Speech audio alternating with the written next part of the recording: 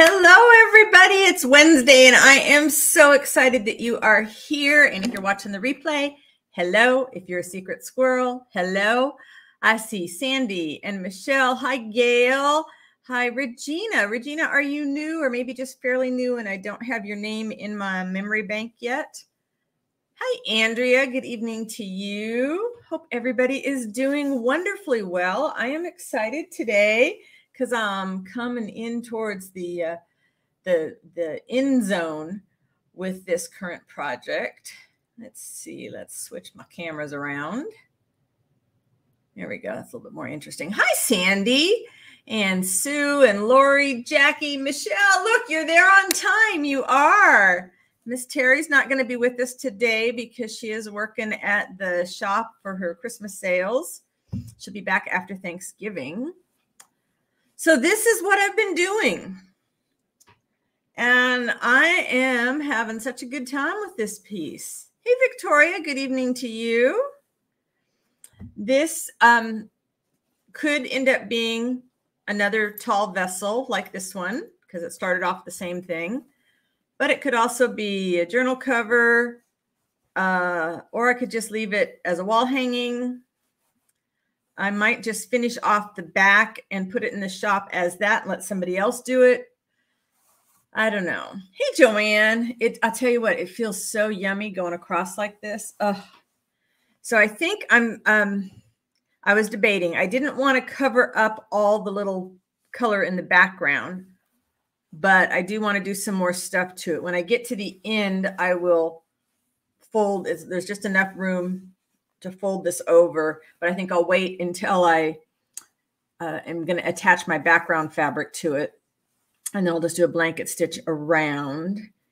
And I've been looking at one thing I feel like I did was, well, two things I did that I wasn't paying attention to. Hi, Hina.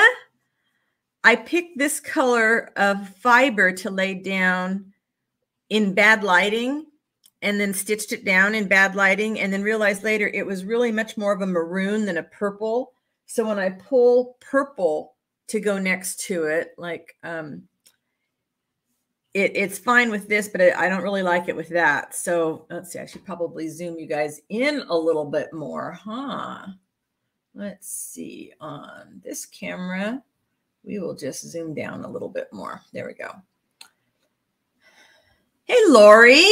Hi, Margaret. Good morning. Oh, my goodness. What a wonderful full house we have. So, yeah, I'm not so crazy about the purple with it.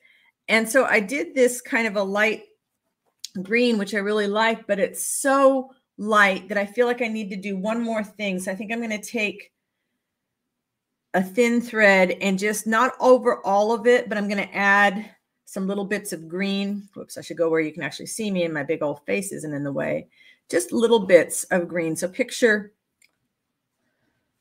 some more little feather stitches coming off of there is what I'm thinking. Then I'm going to add more knots in this wonderful thread. This was the one I couldn't identify and I figured it out. It is House of Embroidery and they have an absolutely marvelous collection of threads. You can get them at SueSpargo.com and also at Global Artisans. And I've got a big order coming in, so you'll be able to see all of that stuff up close.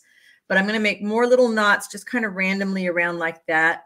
Hey, Kathy, how are you doing today? And then I'm thinking to get more of this burgundy kind of color. I'm going to add some knots with this. And then I started doing down here at the bottom. I'm yakking all my head off right now, and then I promise then I will hear what you guys have got going on while I'm stitching. I use some really, really heavy thread to start doing some big knots here, and it's not nearly as much fun because of the thickness of the fabric, but I think I'm going to scatter some around because then we got to add beads, right? We got to add beads. And believe it or not, now I am in love with doing beads. I didn't used to be, but I am now in love with it. So I'm debating. I don't have a burgundy kind of bead. I ordered some, but I don't know how soon they'll be here. Maybe I'll just wait to finish. I don't think the brown, because there's no other really brown in there. So I don't think that really goes with them. And I think, trying so hard not to spill them all over the place. It's a little darker. It might pass for the burgundy, but I really don't think either one of those is going to go. I think I can use some of these because I think they would probably down here next to the, bring it down here next to the heavier knots. I can add some of these. They're just a really beautiful kind of creamy pearl. And then I can beef up my green. So it's just kind of a mix, but I'm thinking the really dark ones, you know, not lots, just kind of, you know, just some random ones. And then of course I want some sparkle because, you know, things look better with sparkle. So I think something like this. And if you remember me asking a while back about sizes of bugle beads, it turns out it was not bugle beads I was looking for. It was the delica, however you say those, the Japanese beads that are perfectly cut, and they're just a cylinder bead. And so in addition to bugle beads, I have those now. All right. And then, okay, on this one, something I didn't do any bullion knots on this. Can you believe it?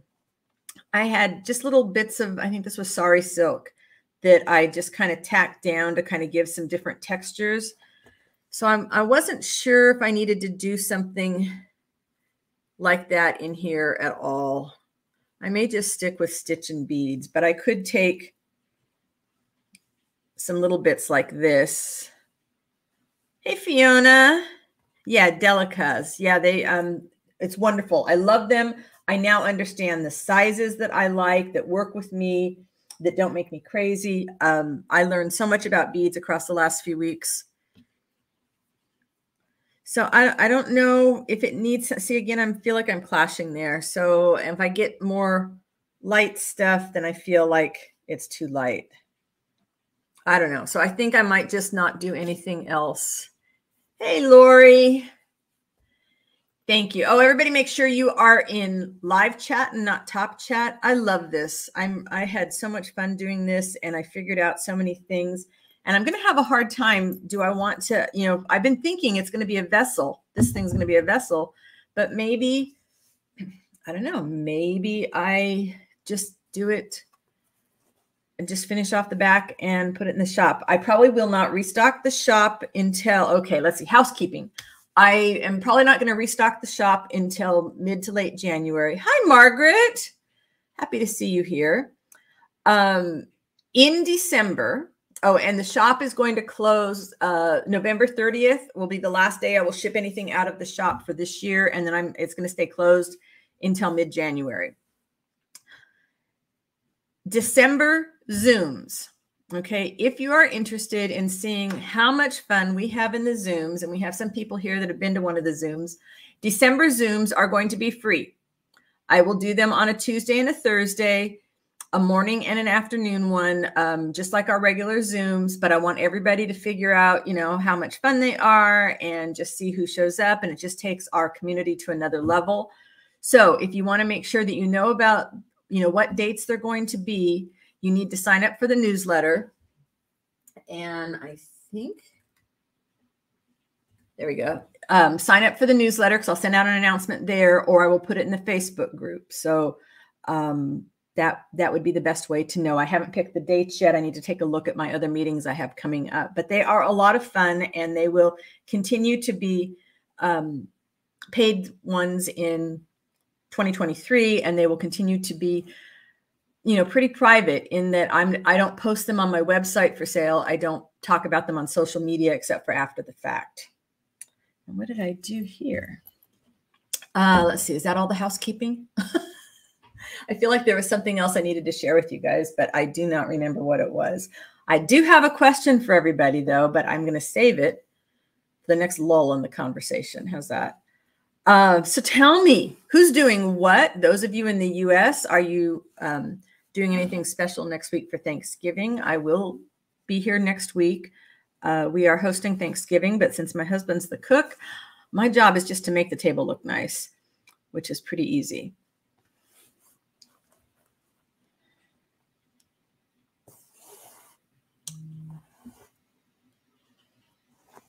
Thank you, Gail, for being here to do the links. I know you had some stuff going on earlier this week. I wasn't sure whether you were going to make it or not, so I was happy to see you here. If you have been to one of the Zooms before, let people know in the chat what you think. Yeah, he's an awesome cook, and he always likes to, expand our menus into new areas. So I think when I heard the menu last night, it was some kind of I think it was New York Times. He'd found the recipe, and it was something like mayonnaise to baste the turkey to make it moist. I don't know. I'll just show up and eat. And a brandied pumpkin pie and mashed potatoes. And I don't remember what else. Next Thursday is Thanksgiving for us. Oh, Gail, I'm sorry you're in pain still. Thank you, Lori.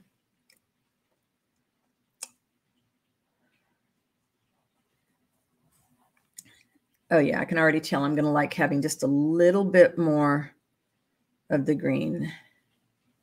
It's like it doesn't need a lot. Oh my goodness, Victoria. We just got back from taking Taylor to our local college open evening. Scary leap, but he will be supported throughout his whole process if he chooses to go to that college. Oh my gosh. Is it one where he can specialize in cooking? What does he want to do more of? Hey, Patty. Hello. So happy to see you here.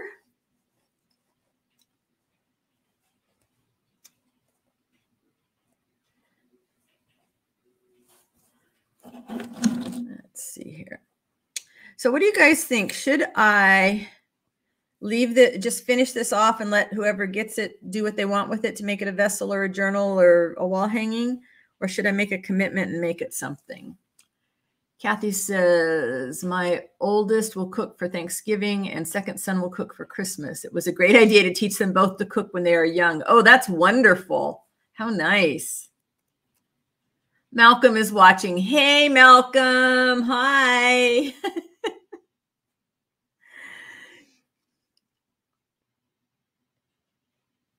Boy, I wonder, I don't know that I would have been able to ever do YouTube if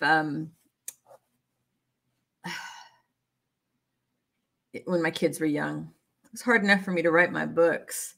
Oh, he said no cooking. He doesn't want to do cooking. He wants to do digital creative media studies. Oh, interesting. So he likes doing a lot of things with graphics. Do you have him doing work for you on graphical stuff?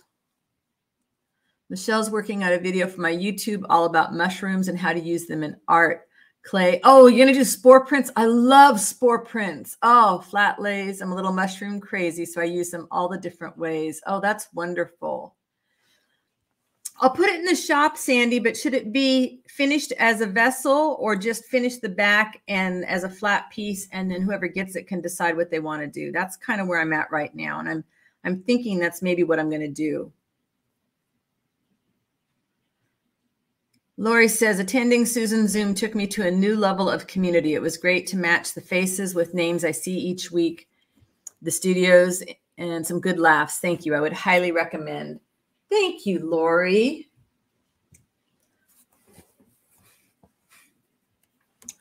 Flat piece the person can use for their own art. That's kind of what I'm thinking. And that gives me a little bit more freedom to go forward on more pieces. I have my long hair is caught in the thread. Oh dear. He loves gaming, wants to be a YouTube gamer streamer. No, he doesn't do any of your graphics, but he's awesome at digital artwork and physical pencil and paper. I remember he was quite the artist. Margaret said, I'm a bit mushroom crazy too. I will watch your video. Yeah, make sure you post it in the group. Michelle, for all of you guys that follow me because you love nature, you really need to check out what Michelle's been doing lately, because she's going places with all her nature stuff that gets me so excited. And, you know, when I get the stuff in the garage organized, I will get back to that. It makes you a collaborator in whatever they do with it. I love that idea. Thank you, Michelle. Yeah. Yeah, and then I can, go forward and I can stop at a certain point and somebody else can take it if they want to do something else. Maybe they want to add more to it.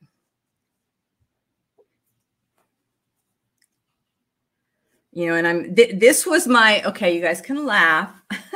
This was supposed to be my keep it simple.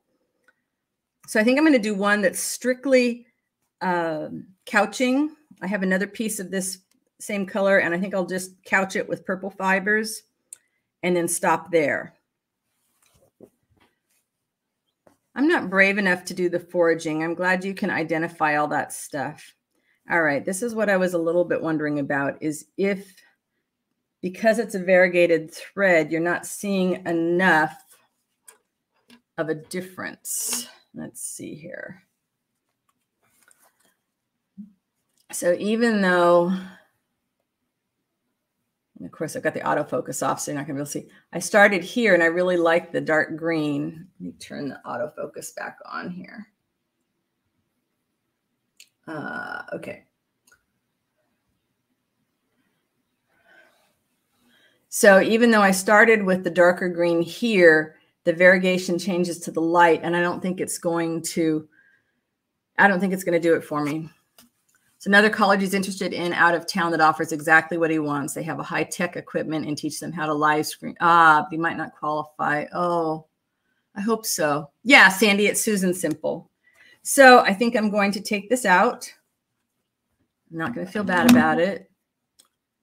Huge college, set up a private one. Okay, that's good. Yeah, my grandson, he's studying. He wants to make video games, so he's doing that kind of college stuff now.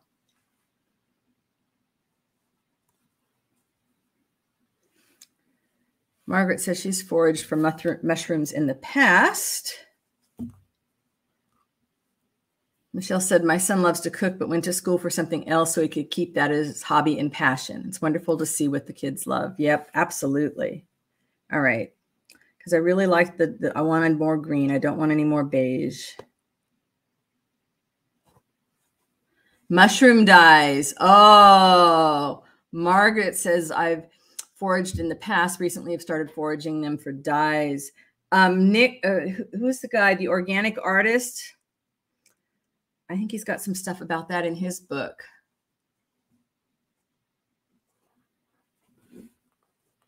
Let's see.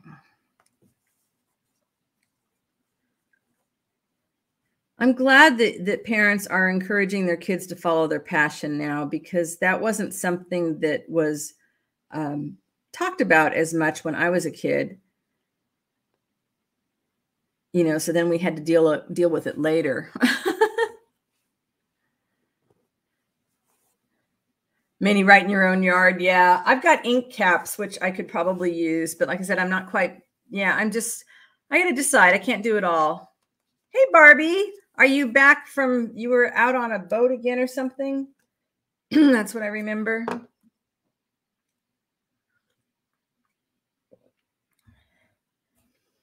I had 3 Zooms yesterday. I think my voice was broken by the end of the day. So I need to remember to keep hydrated today. Yeah, I love the natural dyes, but the inks are easy. My thing is, you know, trying to, like, I have a lot of dyed colored fabrics that I'm not sure what they're colored with. And I think I just need to put them in the shop as big bundles and sell them and then start over so I can kind of keep better track of things. Oh, Sandy says, I haven't crafted since July. I'm trying to get back in the groove. I don't know what I want to do though. Oh, that's hard to have that much time off. Yeah, Victoria says, for anyone who's new and doesn't know about Taylor, he's 18 and has autism. So things like this are extremely daunting and not entirely straightforward. Yeah, college is going to be quite an experience for him. Quite an experience. Oh, Barbie's on a boat in the Caribbean saying hi, but geez, the lag is awful. Michelle says, I agree, Susan. I just wanted to be an art teacher and an artist, and my parents were so negative about it. In the end, whoops, I always found some way to put art in my job. Oh, that's good. Yeah, Lori, you can do that, but I don't want to make it any thicker because this is my base layer. I really wanted to do a thin layer on top.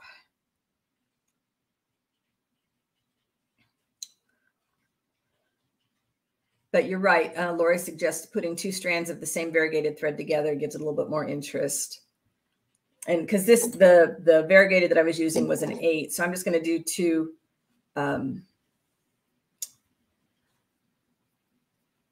2 strands of floss, of a green floss.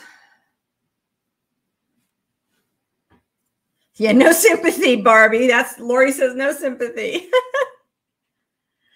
Yeah, Sue says, I didn't even know art was an option when I was considering higher education. Yep. Got an offer for $199 for 5 days. Hard to say no. Wow. So, okay, here's one of my questions for you guys. What is the worst art advice you've ever gotten? What is the worst art advice anybody ever gave you, or that you saw on YouTube or something like that? Yeah, the only art classes that were really talked about was photography for me. Anything with sewing was just considered home ec. Yeah, I agree, Michelle. Love that art is an option now for so many careers. Lori, yes, quite the compliment that Barbie would check in from the boat. I love that.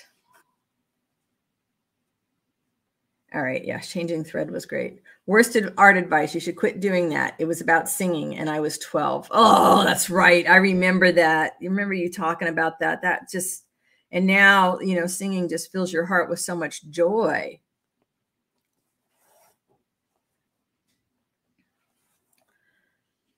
I have been told to make certain things because they were surefire sellers. Oh, that's going to sell like crazy. When I didn't even know what kind of an artist I was yet. So that wasn't really good advice.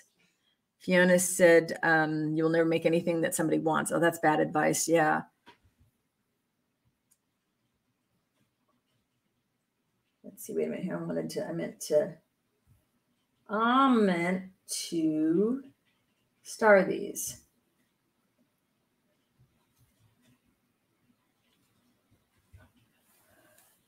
Barbie said, I wanted to be a million things, but landed as an art teacher for years. My folks were not supportive. Oh, yuck. Yeah, you sing all the time and you love it and it makes you happy. And that's the whole point of life, right? Sue said, probably the worst I heard was not specific, but the general attitude that craft was not art or somehow less than fine art. Yeah. That red and green don't go together and neither do blue and green. Duh. Oh my. Yeah, heartbreaking advice. I agree, Michelle. Michelle said, used to think to do art, you had to be able to draw. You know what? I had that misconception too.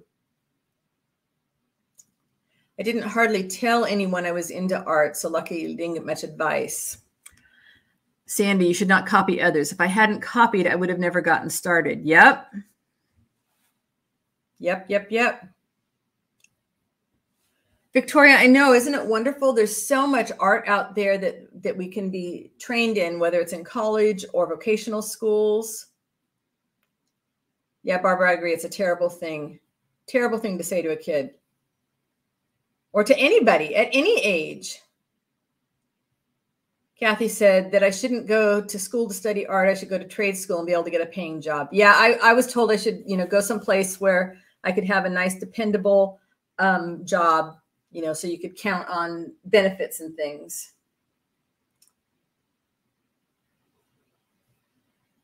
Barbie, Scholar Bola, you should do the art world a favor and become a business major, said to me my freshman year. Yikes. Michelle, you are so good, the voice of reason. Those negative things aren't advice, just people projecting their own insecurities and failure to think outside of the box. Yep. Michelle, my trouble was that the advice came from my parents. Yeah, that's horrible.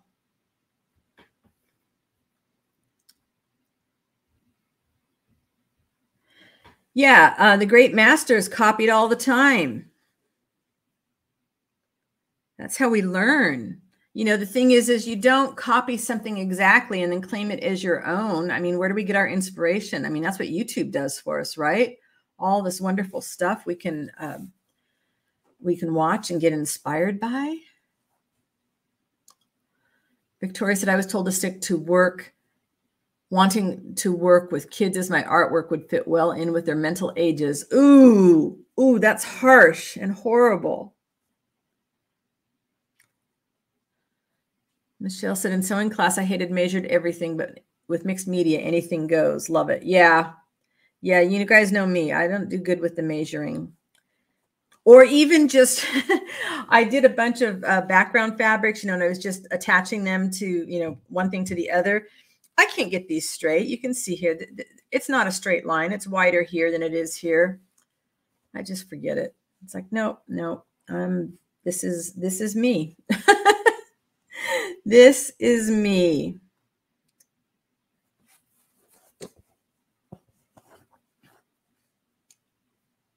Michelle said, my mother now says how proud she is of me. She told me it was impractical and I couldn't be a success. And now she is my biggest cheerleader. She realized I was born to create for my happiness. Oh, what a marvelous gift. Oh, Margaret, I got that one too. I should stick with craft and make things that will be useful when I get married. Yeah, never did use my embroidered pillowcases.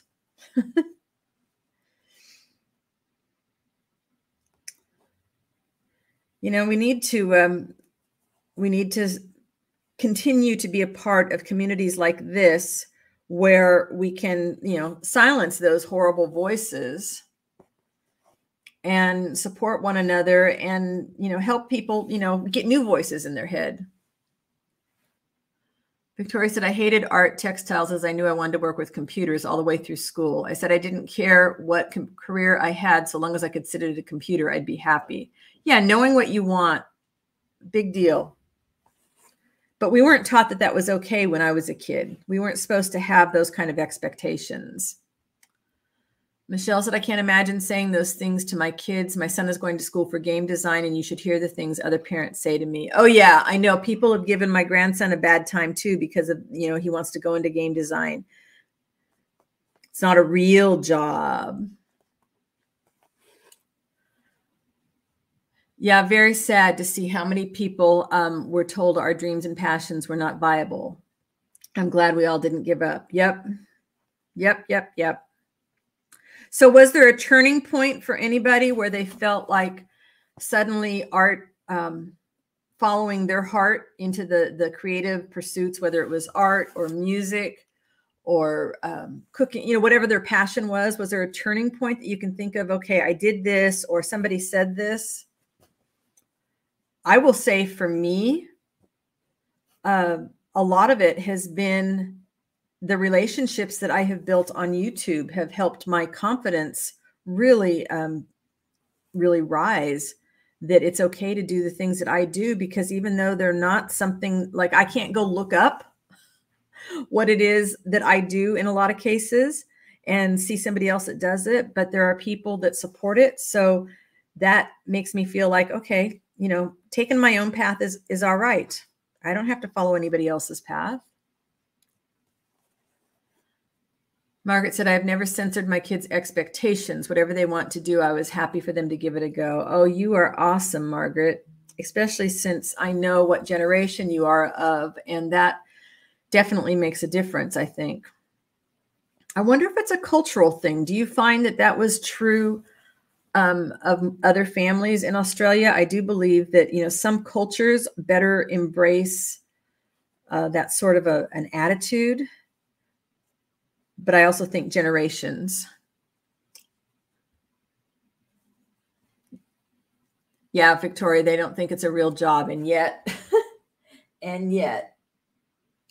Barbara said, when I encountered the Earth Stewards Network in 1985, and they were singing Earth songs and goddess songs, I learned from them all and sang them and spread them around. They uplifted me. And that's, if I can end my life saying that I uplifted somebody while uplifting myself, I mean, what a gift. What an absolute gift. Barbie said, the professor that was such a jerk to me as a freshman was suitably impressed at my senior exhibit. Yeah, what a jerk. That's a bad experience. I'm so sorry. Michelle said, my husband built me an art studio for our 20th anniversary. And when I lost my job in 2013, he said, why not do what you want and finally make art your job? His belief in me was everything. Yep, absolutely. That's just fabulous. I'm lucky like that too, in that I could not ask for my husband to be more supportive of my ventures, whether it was when I was writing books or turning to art. Oh, Margaret, so you were just determined not to follow your parents' ways. That's fabulous.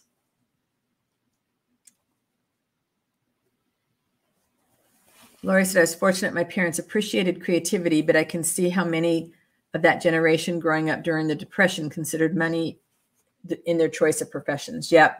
And security. My mom was very much about security. You know, is it something where you can depend on getting enough money to pay your rent or your mortgage every month and put food on the table? Oh, Gail said, my husband is also an artist, so I had no problem with support from him. Barbara said, Michelle, that brings tears to my eyes. Lucky you for being hitched to such a wonderful, to a wise man. Yes, indeedy. Patty said, my family had a lot of creatives, but it was considered a good side hustle, but you better have a good paying job since it was really just a hobby. I hate that word hobby so much. I really do hate that word. It is, it ticks me off because it's sort of like, and I know we've had this discussion before about, you know, what's art and what's craft. And I was reading some things about, I guess it was an interview with an artist, and about how she was asked to pick the winner in a juried art show. And she got in trouble because she picked a piece of textile work. It wasn't a quilt. It was some other kind of, you know, like embroidery kind of work. And they said, no, that wasn't art because the winning piece was going to be framed or going to be hung in the gallery. And they said, no, that can't be it. And so there's like a big kerfluffle about it. And I guess that's happened again and again. And it's just, oh, I hate the word hobby.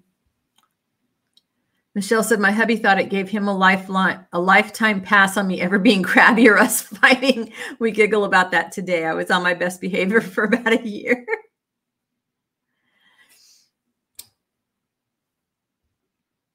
Margaret said, my mother was about security too, but also about respectability. So nothing outside the box. Oh, yeah.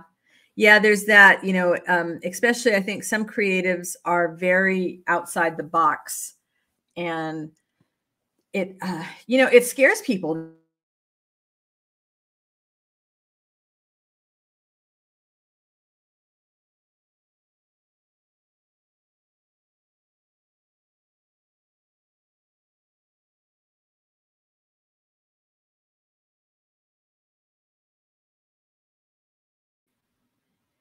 If you're downloading something, can you turn it off?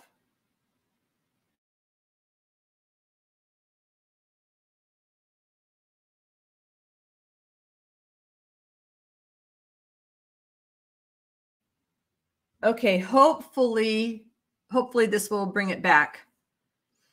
Michelle said, found the Depression also brought out a lot of side hustles. Everyone in my family said things they made, but it always made them frame it as a side job. Yeah.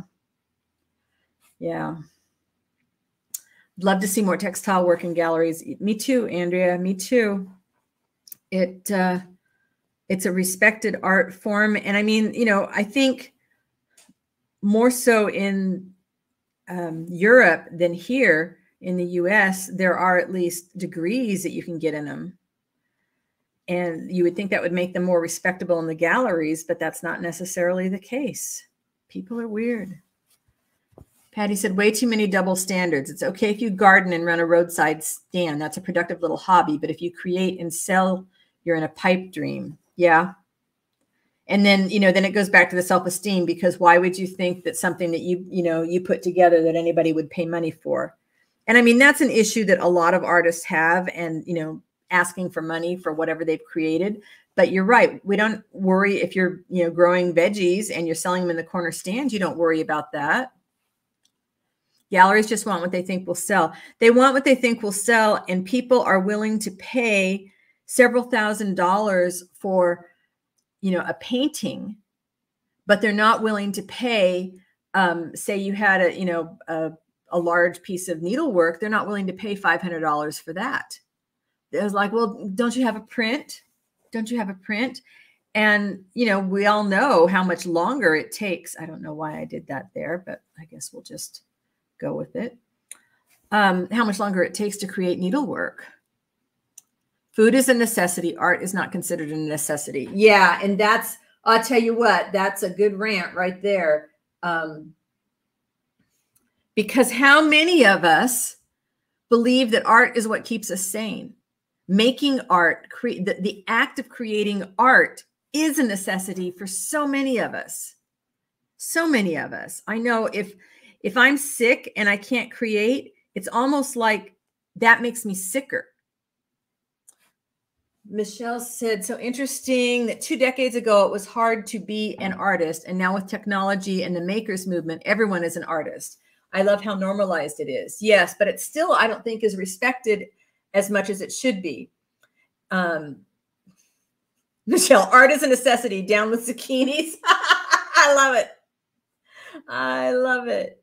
Hey, Angie, she's working on her mixed media, knitting a boho cardigan, and just finished knitting a ruana. My goodness, you are a busy gal. Barbara says, we have a lively fiber arts community here in Northern California. They put on a fiber arts show every year. It gets weavings, quilts, book arts, everything we're all loving these days. That's lovely. Yeah, sanity and going hungry are 2 different things. Yeah, but still,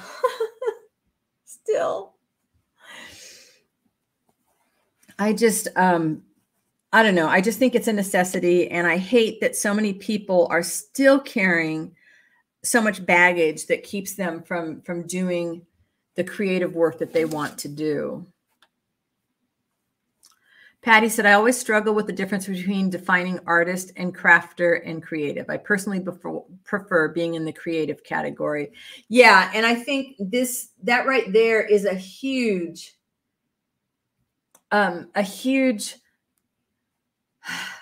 struggle for a lot of us. And where do you guys want to be? If you have to put a label on yourself, what do you want to be called? I want to be called creative. Being called an artist is nice, but I want to be called creative. Crafter, artist. Yeah. A lot of us stitchers are gardeners, both creative. Yep. You're right, Fiona. Lori said, I have to create every day for my sanity. I hear myself saying I need to go stitch. And as an artist, we need to value our work and set the price at a respectful amount so that others get it also. Yes, and people value more something that they've paid for. They really do, whether it's a class or a piece of art they've bought.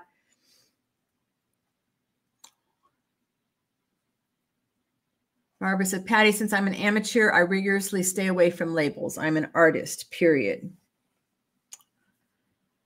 Michelle said, when I taught at the Art Center, there was a clear definition between the fine artist and the crafters. The art of craft has been internal to our culture. I read one definition where craft was supposed to be something that was going to be useful and art was going to be something that was observed, but not necessarily was not useful. So a beautifully embroidered jacket would not be art because it was useful.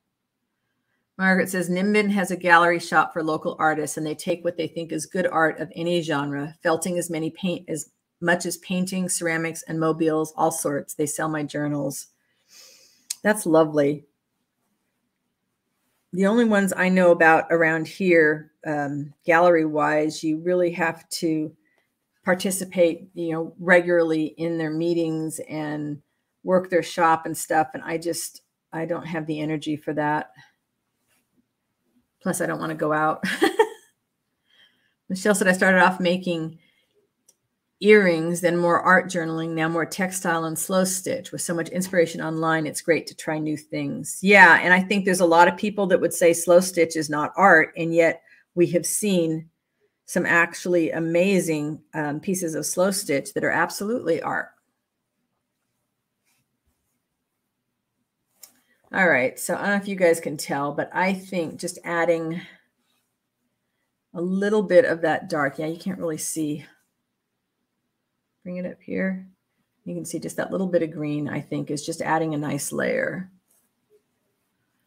Yeah, I think, Victoria, you're right. I think artists seem to be taken more seriously, as crafting is something people do when they're bored or working with kids.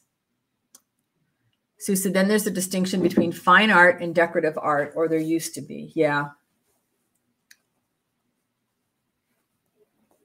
Michelle said, Margaret, how validating that they've included your journals. Patty said, back in the day, skilled labor was craftsmen of one sort or another. Yeah, I need to take this autofocus off or somebody's going to get sick. And I don't want to do that. Let's take that off. Decorative art tended to be things like toll painting, ceramics, embroidery, stuff that could be used but was made pretty to look at. Oh, that's a good definition of that, Sue. Margaret said the committee gallery has a committee group, but otherwise you pay 1/3 commission on whatever you sell. Yeah, art is in the eye of the beholder. I do think that still holds very well. I mean, you know, we can all go to the same museum and look at the same painting, and some of us are going to go, you know, amazing, and some of us are going to go, I don't quite understand why that's art, but it doesn't make it any less art. Gallery commissions can be quite high. Yeah, I know one of my friends, she says she pays 45% commission. And everyone will have their own interpretation. Yeah. I want to tie this off, so I'm just making a couple little French knots here. And the thing is when you create something, you know, you have to just do it for you. I mean, you guys know how I feel about that, and many of us feel about that. And you can't control somebody else's reaction to your art. I mean, maybe there'll be no reaction, but you can't control what somebody else thinks. And it's none of your business what somebody else thinks. None of your business what somebody else thinks of your art. You know, your purpose was to create the art, to use your gift and create the art. And then everybody's going to go out and interpret it their own way. And it's out of your hands. I mean, once you put it out there to be seen, and I think it's important to a lot of us to be seen. It's validating. Okay, let's look at Fiona's definition. The difference between an artist and a crafter. Crafters usually take inspiration from others' works. Artists innovate and have original concepts. That's interesting. Crafters usually take inspiration from others' works, and artists innovate and have original concepts. That's an interesting idea. Barbara said, one of my local artist friends is a member of a local gallery and held a friends show where every member invited a friend to come display their work. Helen invited me and I hung 3 quilts. Oh, wow. Wow. That is a great way to do a show. Yeah, Gail, I'm not so sure about that definition either, because I think a lot of us are innovators. Michelle said, visit any art museum and you will see more than fine art. You will see craft in all forms, textile, wood, sculpture, mixed media. There's a reason it's all represented. Art is art. Yeah, I agree with you. Artistic crafter. I missed that. All right. Is it better if I do it this way? You can see a little bit of the green that way. Yeah, everyone was an ungalleried artist. I like that better. The one and only gallery I've been in, some of my mixed media was in, like, I don't know, a dozen years ago. And it was not a good experience. The presentation when we did like a Q&A afterwards was fabulous because, you know, it was all about creativity. Sue said, I like the term creative as opposed to artist or crafter. Yeah, I like, Tim Holtz said, called it makers. And I like that too. Yeah, I'd love to see it. Would absolutely love to see your quilts that were in the show. I am not balancing well today. Patty said, Sue Brown, me too. I feel less hemmed in and can try anything that strikes my fancy. Yeah, and I think we should all feel like we should be able to do that, to jump around to whatever interests us and not be, stuck in one thing. Just because you primarily make one kind of art, maybe you primarily make quilts, but you also like to make books, and you like to do needlepoint, and you like to do jelly printing. Joanne said, I equate art with youth. Sharing art with others keeps me in a forever learning mode. I want to learn and create for as long as I am living. Hence, I have a young at heart attitude. What a great way of looking at that, Joanne. That's fabulous. Barbie said, my degree in college was in art education, but my emphasis was in clay. But I kept messing labels up by making sculptural vessels and piercing them so I could stitch into them. It really troubled my advisor. Barbie, when you're home, we need to see some pictures of some of your other stuff. I just would love to see more of your work. Barbara said, I look at, wait a minute here. I look at photos like the one I'm going to post and think, golly, I've been dealing with back pain for so many years. Yeah, quilting's hard on you. Art can teach us about the history of a certain time, like the railroad quilt. Yes, yes. And we can be creative in the garden, in the kitchen, or with fabric and thread. That's what I love about my group. You guys, you are so wonderfully accepting of all modes of creativity. And that's it, because sometimes we bounce around. I went to art when I was having writer's block with my books, and then I would go back and forth between them. One type of creative mode uses a different part of our brain and then feeds a creativity that's at rest. Michelle says, my mom always says I get my creative genes from my father, but she's an accomplished quilter. And to me, that is a huge artistic project, putting those colors and patterns together. Total art. Absolutely. I think what keeps us young is, following our hearts, doing the things that make us joy. I mean, I know people that I swear, I think they get up in the morning and they're already thinking about what's for dinner and what time it is to go to bed. And they're only 40 years old. And it gets worse as they get older because they don't have a passion. You have to have a passion for something, even if your passion is not defined as, my passion is stitching, my passion is gel plating. Your passion is, like one of Patty's passions is finding all those good deals. She absolutely loves going to all the auctions and the flea markets and, sourcing all these. The process of the find, the search is like this huge passion for her. And then it spills over into something else that she's going to create. If she's going to sit down and make some fabric things, if she's going to make some journal covers, if she's going to make some keychains, whatever she's going to make, it's going to spill over because she has that passion.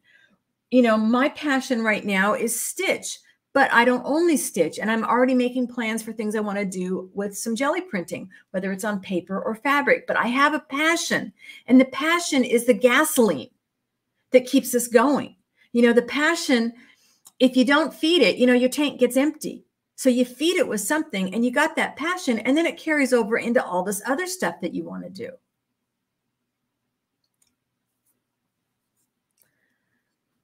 Barbara, yeah, but that's just it. She says, I spend at least 6 creative hours at my desk every day, but I'm still sort of organizing dinner plans while I'm getting my lunch. Yeah, but you do the creative hours. I know people that's literally all they do is they get up, they eat, they take a couple hours to go to the next thing. They do their laundry, they go for a walk. They're not fueled by passion.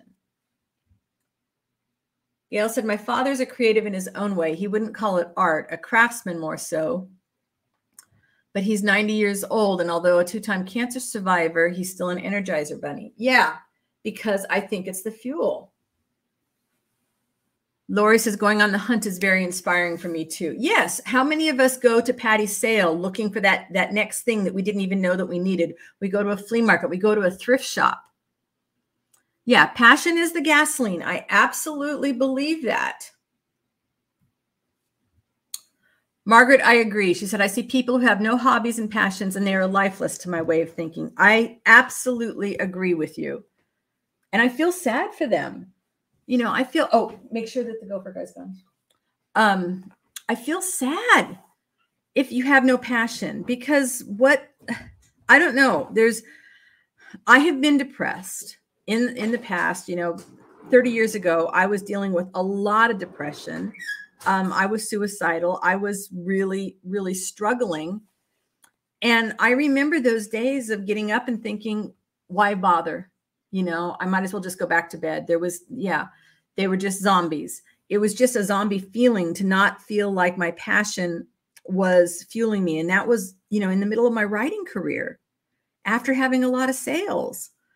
And I started realizing I was kind of falling out of love with writing at that time, at least writing for pay. Whoops. And I know too many people that, they say, well, why, you're 64 years old. Why are you working so hard?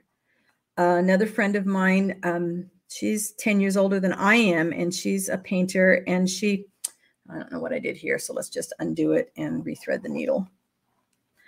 And she said, people are asking her all the time why she works so hard.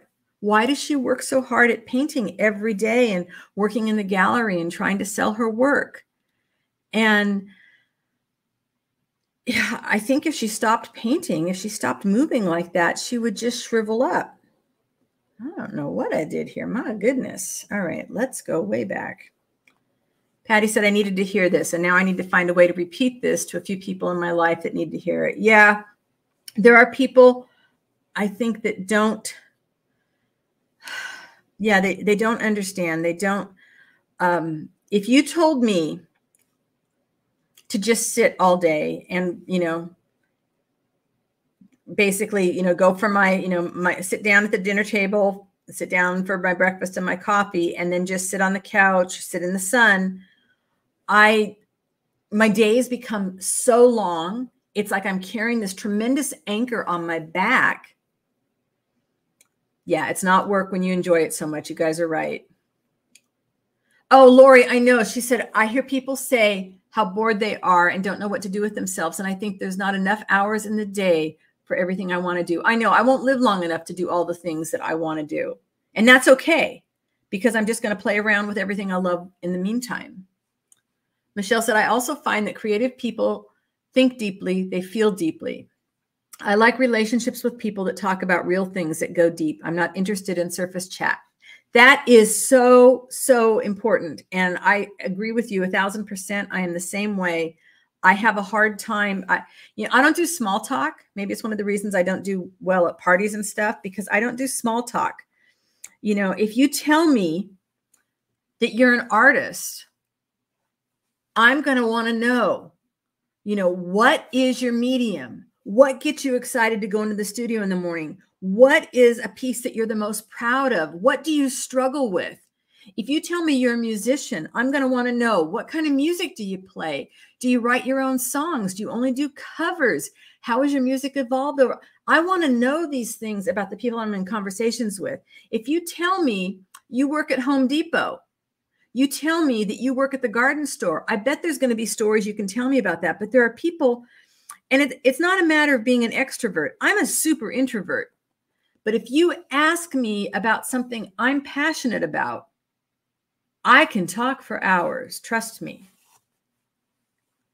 Yeah, Gail said, I've heard people say that too about retirement. I'm always running out of time. Yep.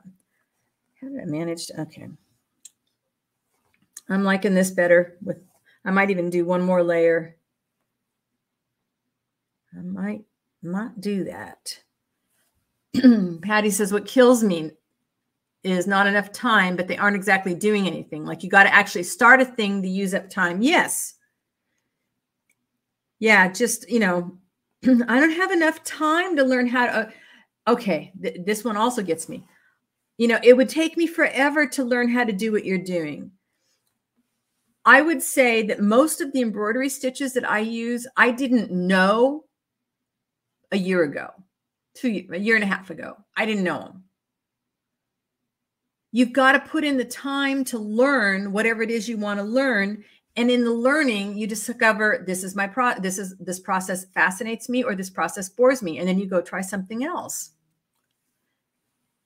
Yes, Sue says part of the problem with getting older is it seems to take longer to accomplish what I want to do. The body doesn't cooperate like I want it to. Yeah, I hear that. I the arthritis is really getting bad in these two fingers. And I'm thinking I need to pace myself.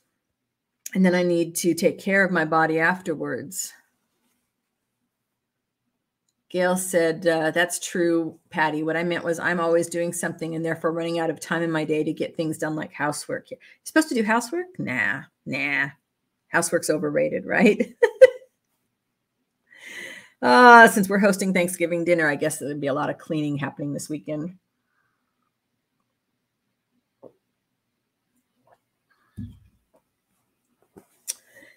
Yeah, so the passion is our gasoline. And I really think that, sometimes there are people in our lives that come along and poke a hole in our gas tank, right? And they just drain all the gas away. And it used to really, it still pisses me off that it happens. But I've gotten much better now at saying, that's okay. There's another gas station on the corner. I can get some more. I can go watch somebody that inspires me. I can go read about something that inspires me. I can go touch my materials because that inspires me. It's okay. You need my gasoline, take it. Patty said, Gail, I meant someone else, like in my real life. Yeah. Yeah. Let's see. I'm going to pull this. That might be a little better. All right. Here's another question for you guys. If you could pick one word that describes, or that one word that, like, when people think about, like right now, I think about Michelle, I think mushrooms. I think for me, my word is texture. What's your artsy, craftsy, creative word? Andrea said, I watch craft videos while I do housework on my tablet. That way I'm not missing valuable creative time. Yeah. Yep. Gail, I think you're not alone. I think many of us are not big housework people. Sue Brown's word is color. And I don't know, Michelle's probably got a different word, but I think of her and I think of mushrooms right now.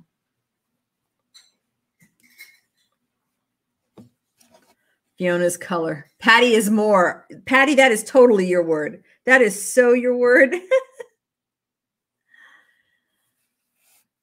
Michelle said, oh, you're going to go take care of your friend that just had surgery. I love having your input in our conversations. Happy to have you with us whenever we can get you, Michelle. Hope your friend is healing nicely.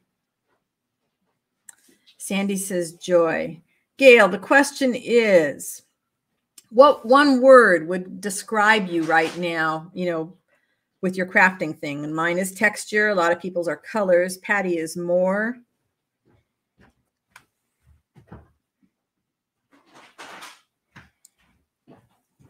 Just, I mean, maybe it's, what other words might there be? It might be color. It might be fabric. It might be lace. Texture.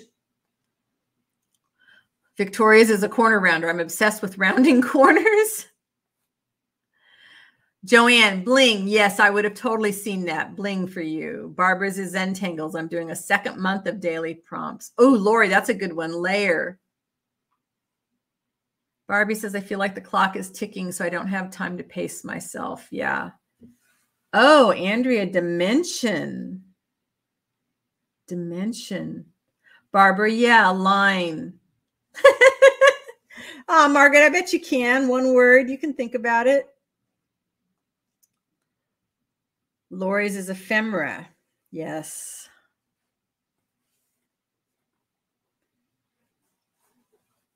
It's an interesting way to think about it. The reason I asked that question is that was talking with another artist friend a while back, and we were talking about, getting to those like 10,000 hours that people say, you need to get to be an expert. And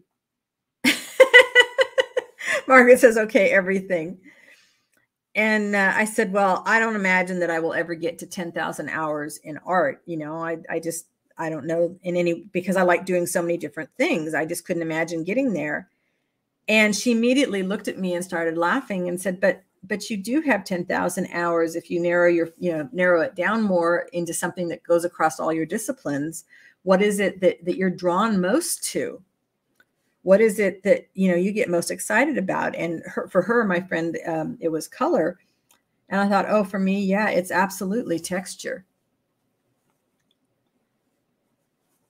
I hate to start thinking about how much time I have left. That like freaks me out. That can actually stop me in my tracks if I think about that. Yeah, nobody's counting. But, it was just an interesting conversation that we were having about what, the ephemeral they say you need to get to in order to be an expert in something. And I don't want the label expert.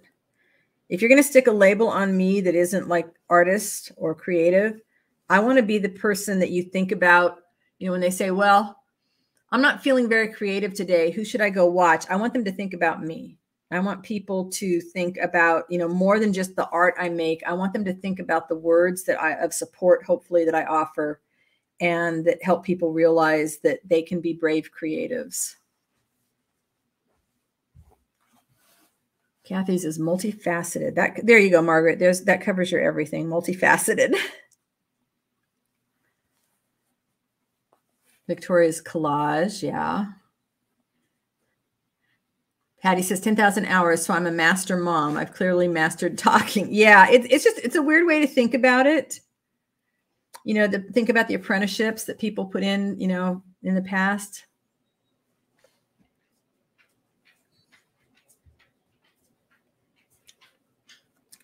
Yeah, and if we look back at where we were, I mean, if those of you that have YouTube channels, if you go back and you look at, your first videos and you see how far you've come with that, it's kind of amazing to me to look back and say, wow, this is what I used to be doing and look at what I'm doing now.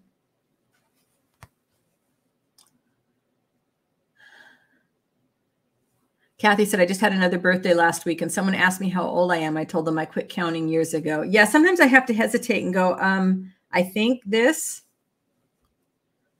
Sue said, we need supporters and encouragers in our lives. Yes, we do. And I hope that I do that for you guys. And I love that you guys do that for each other.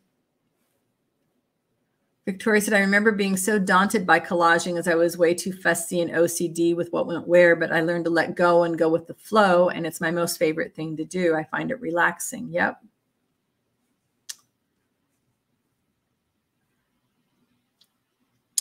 Patty said, Sue Brown, Joanne is your girl. Best support you'll ever find. Isn't she amazing?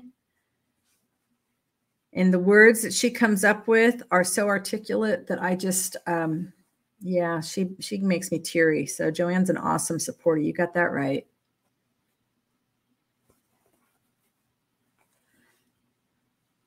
Oh, Barbie, I was just asking if you could pick a word to kind of describe where your passion is right now with your creative self.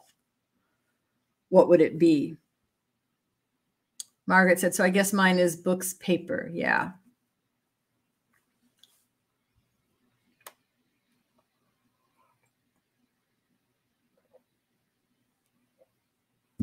There will be much throat tea for me this afternoon. So I will have a new video coming out tomorrow about planning, some ideas of planning a project. They might be helpful to some of you. Anybody that came in later, I will remind you that December Zooms are going to be free. And so just make sure you're in the Facebook group or you sign up for the newsletter so you know what's going on. Barbara said, at the beginning of my art journaling, I was so deliberate and careful. I wasn't having so much fun. Then I did Shannon Green's Journaling by Fives and look out world, here I come. Oh, Joanne, you shouldn't be. Patty speaks the truth. Lori said, after working 43 years in healthcare, I constantly felt like my creative time was running out. It really kicked my anxiety into high gear. Retirement is one of the best things I ever did for myself. Yeah, and you have really been creating like crazy since then.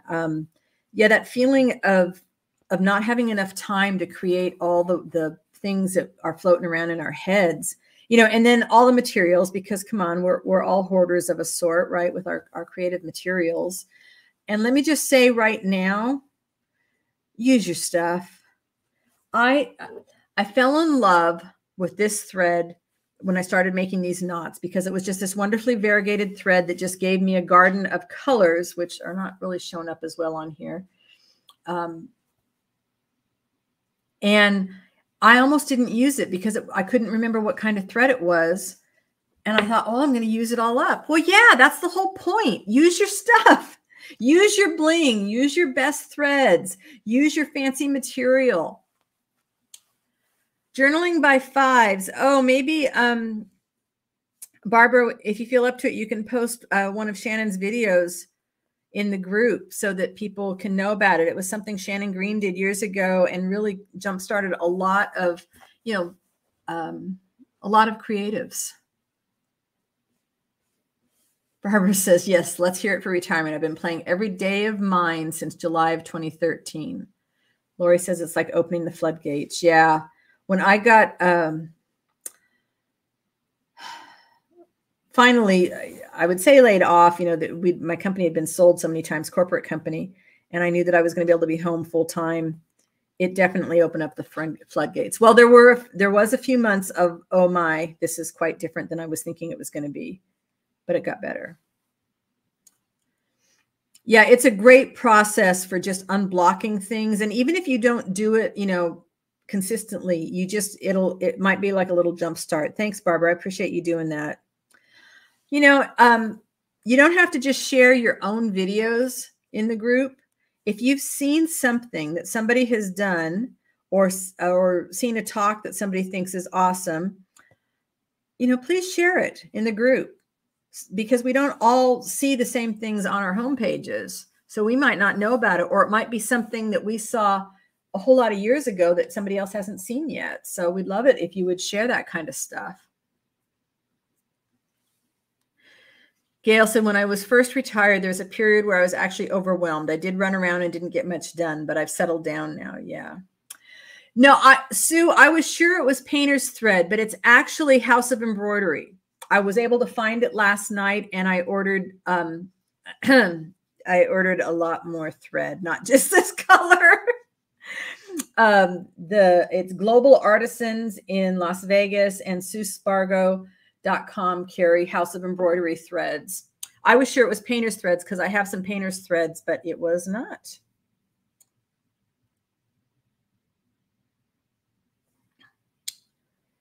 Okay, there's Shannon's video.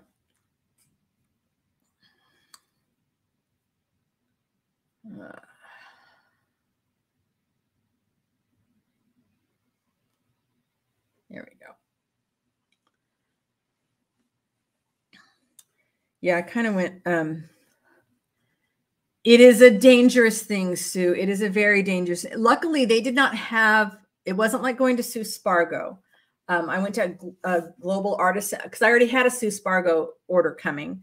And I was like, well, I don't want to place another one there right away. And then I found Global Artisans, which I loved because the pictures were much bigger. And yeah, they are beautiful. Also, you know, highly merchandise, however you say that word, and just beautiful threads.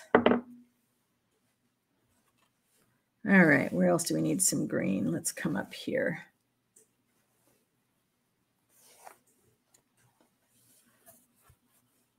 Hi, Vicki. Welcome. So happy to have you join us. She said, I just turned this video on and I'm in awe of this beautiful piece. Thank you so much.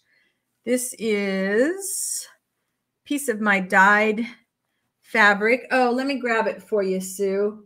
Because I was just there.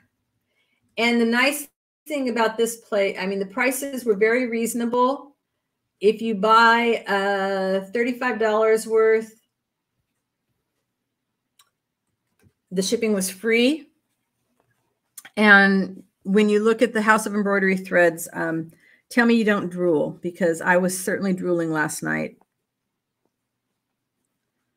The color that I found was Helabore. Vicki, what kind of arts and crafting do you enjoy doing? Are you a stitcher? A lot of us here do a lot of different things, and we love to have new people join us. I'm here every Wednesday, and most of the time I'm stitching something.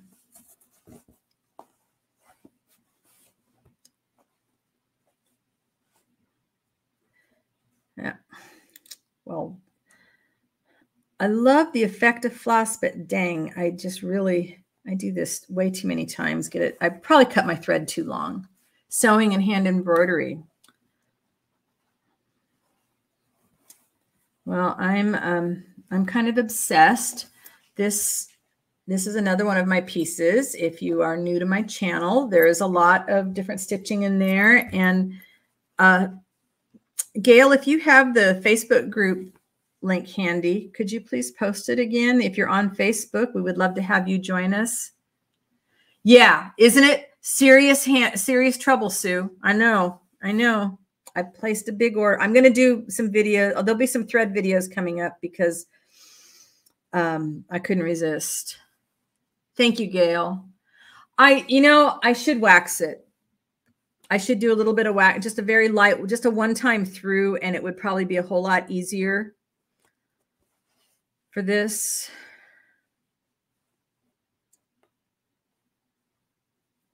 Okay, and I don't worry.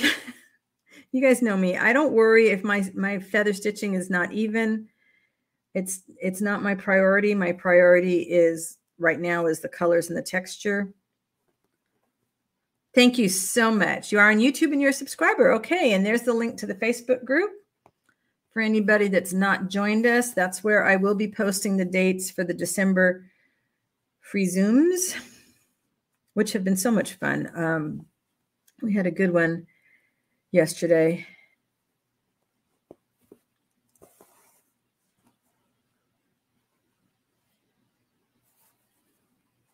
So I've been thinking about, there'll be a new video going out tomorrow, and been thinking about doing some different things on the channel. I've got the stuff planned to do the stitching tutorials.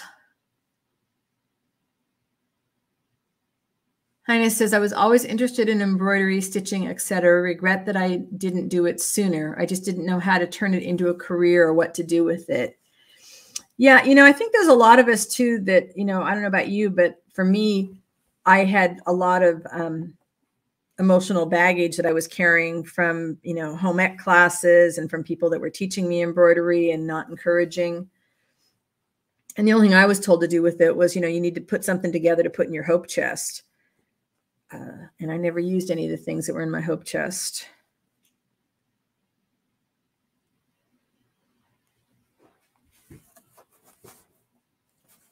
Barbara posted one of her own videos of journal flips that she made with the Journaling by 5 stuff. That's great. Thank you. It's a wonderful block breaker, that's for sure. And I think that the thing with embroidery as an art career is very difficult because the amount of hours that we put into it, and most people look at it and they say, well, it's a needle and thread, it's not that hard. It shouldn't take that long. And of course, we know that those of us that do it, how terribly long it takes. What is a hope chest? When I was a teenager, the idea was that you would make things like embroidered pillowcases and tablecloths and quilts and things that would go with you when you were married. So you wouldn't use them until you were married, and they would be like to start your new life together.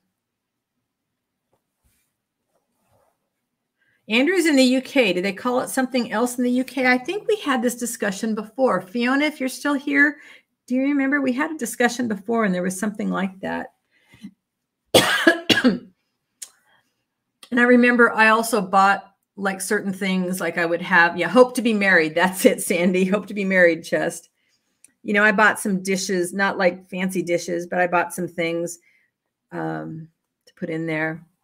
Yeah, if it's not popular in the UK, maybe it's a US thing.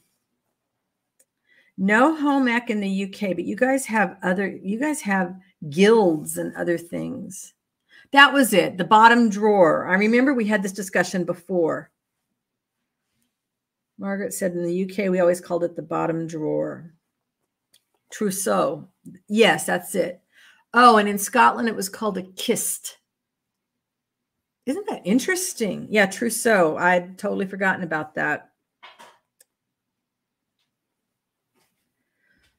So those of you in the UK, where did you, take off on a dowry. Where did you learn your basic sewing and cooking skills? Because here in the US, that was home ec classes. Barbara said, while I'm posting, I'll post the same 6 Wednesday video gets published today at 5 p.m. It's another neat little challenge that Barbara does with her friend.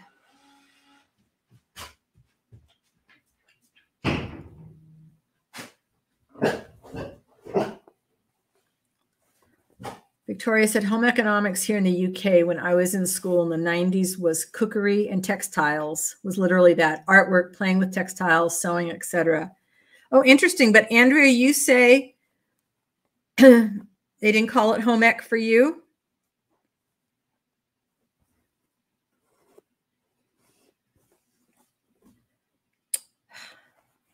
Always you get, man, what did I do that? There we go. I've always been jealous of all the high level, textile classes that you had available in the UK, because we don't see nearly as many of those in the US. Barbara said it's a hop, so you can hop from one to the next of 6 artists using the same stuff to make something. Yeah, started by YouTube artist Tanya McGuire. Food and sewing, those were 2 home ec classes in my day. Yeah, that's all we had. Oh, domestic science. Ah. It makes it sound so official. Yeah, it sounds better, doesn't it? Sounds smarter. Isn't it funny what you call, well, it's just same thing with craft, art, creative, what we call something or someone really can change how we think about it. Sue said, but you wouldn't have enjoyed the precision expected by the RSN. So what's RSN tutors?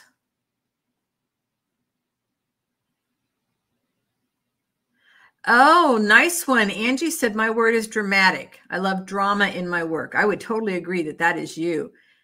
She said, I think art is something you create that wasn't in the world before. I like that.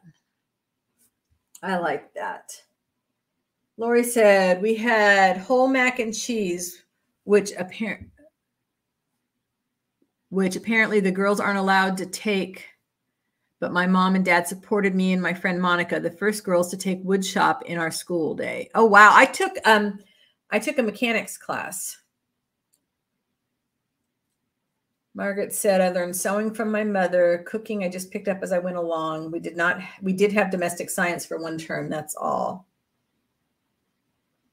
Fiona said, my embroidery from a neighbor when I was a child, machine sewing at home. Mom made our clothes, cooking from several cookery books as my mother was terrible.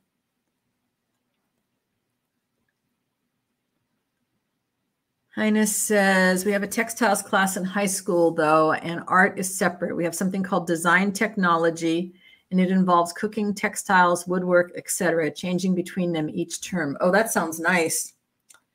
Oh, Royal School of Needlework. Yeah. Okay. Yeah. Wouldn't that be amazing? And art itself is a weekly thing.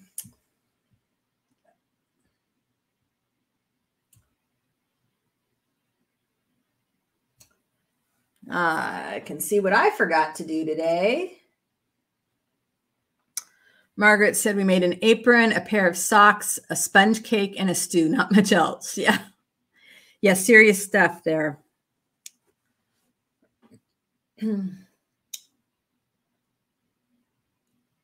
Andrea said, Sue Brown, have you studied at RSN? Cookery was home ec, and that's all it covered. Art was broken up into art textiles, but we covered both. Oh, Victoria, well, it sounds like it's a nice.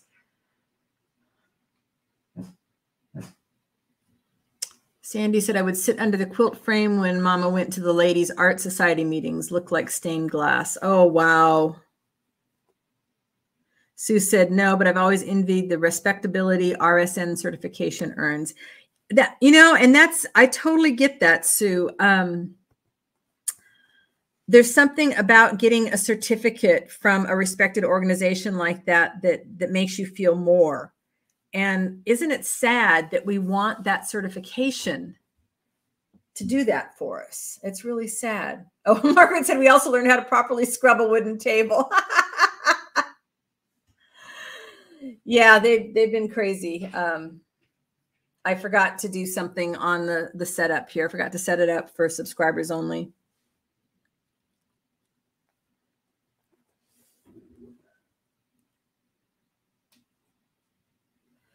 Lori says, I know I always say this, but it's true. What a fantastic group that says thank you for sharing, everyone. Absolutely. It is a great group. Barbara said, California just voted for something to bring art back into the schools. I know. Isn't that exciting? Isn't that exciting? More art, more music. In home ec for me, we made an apron and we learned to make biscuits. And I think we were supposed to do something with gravy, maybe. I don't know. I was not good at it. Was not good at it.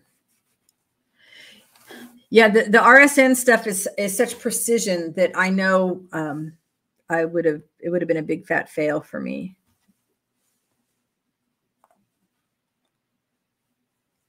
Yeah, Gail, I think we did. We had similar classes, and you know, the mechanic class that I took, there weren't a whole lot of girls in that one. Baking powder biscuits. That was it. Thank you, Lori. Baking powder biscuits. I was going to say buttermilk, but it wasn't that. It was the baking powder biscuits. Barbie said, if I'm brutally honest, my word would be stalled or frozen or non-existent. Aw. Bye-bye, Sandy. I'll talk to you later. I need to hear about how yesterday went, so send me a text, okay? Sue said, I enjoyed my woodworking class a lot more than the home ec classes I had to take. Yeah. I wasn't allowed in the woodworking class. I don't remember how I managed to get into the mechanics one. I think because they needed someplace to put me because I already had enough credits to graduate, but they needed to keep me there because I wasn't old enough because I just kept taking all these extra classes. Yeah. And so it was like, well, I needed another, elective. And I said, well, that's something I'd like to take. And it was like, well, okay, it's not going to affect her grade because they figured I was going to flunk. And I didn't. Oh, that's a good word, Michelle. Challenge. They had to let you in because you'd already done home ec and couldn't cope with the choir music. Oh, yeah, I didn't like the music classes. That wasn't me either. Yeah, I love school. So I was one of those people that always took, the extra. I would have loved to take metalwork. We weren't allowed to do that either. I took the early morning classes, I'd always go like 2 classes early and then 2 classes later. And just because I love school, and until I got into the horses and skating, there wasn't a whole lot of anything else to do. Okay, I had another thread here. Let's just use up this one that I had to cut off. Hello, Canadian artisan. That's Carol? Welcome. I'm only here for a few more minutes, but happy to have you join us. Oh, Canadian artisan is Carol. Thank you. Appreciate that.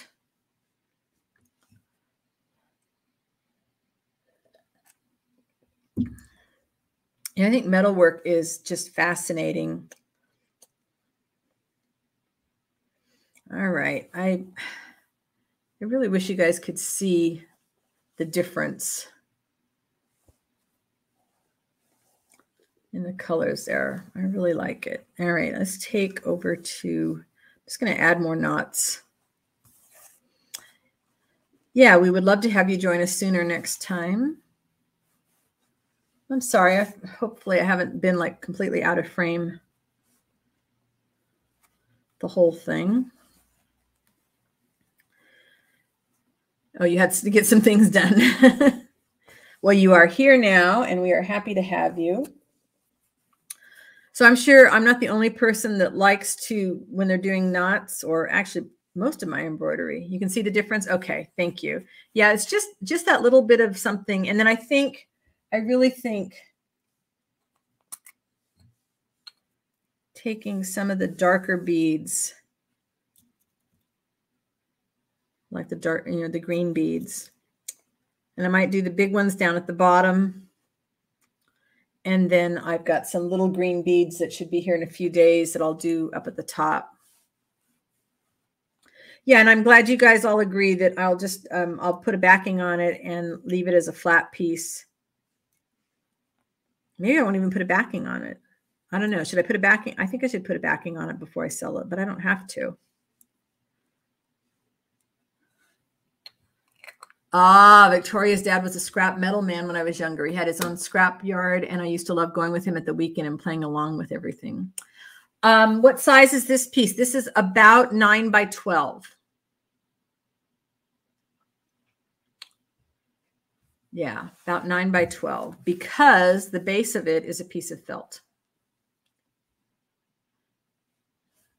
Yeah, because that's what I was thinking, Margaret. It would work well if I decided to do a vessel. Let's see, let me pull you. It's a good way to end. Oh, thank you, Gail. Let me reset this.